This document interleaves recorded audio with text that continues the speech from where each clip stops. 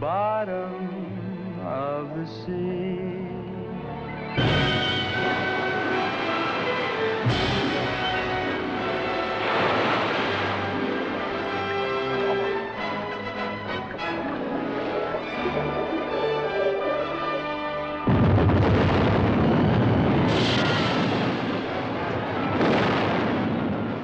You are there when the entire sky catches on fire, the burning Van Allen belt threatening to destroy the universe.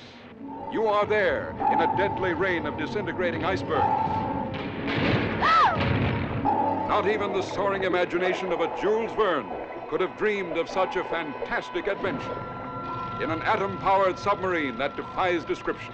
You've seen the brain of the sub. In here is the heart, the atomic motor room.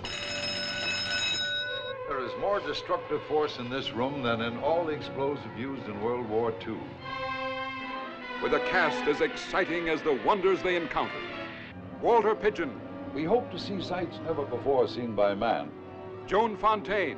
I say, the belt will burn itself out. At 173 degrees, it will burn itself out! Barbara Eden. Peter Lorre. Sounds like Suko. Nothing is impossible. Robert Sterling. If I'm to meet your deadline of the Marianas, I need fighters, not fatalists.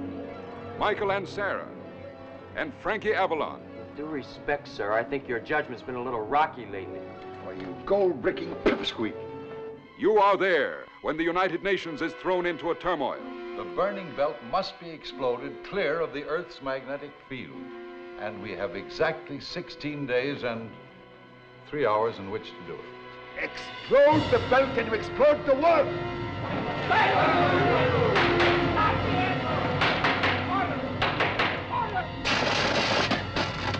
You are there when the frogmen battle a mammoth squid.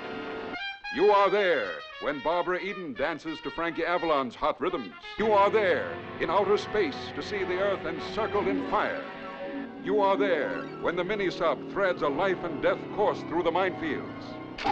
You are there when the giant of the sea attacks. You are there in the most startling underwater pursuit ever filmed.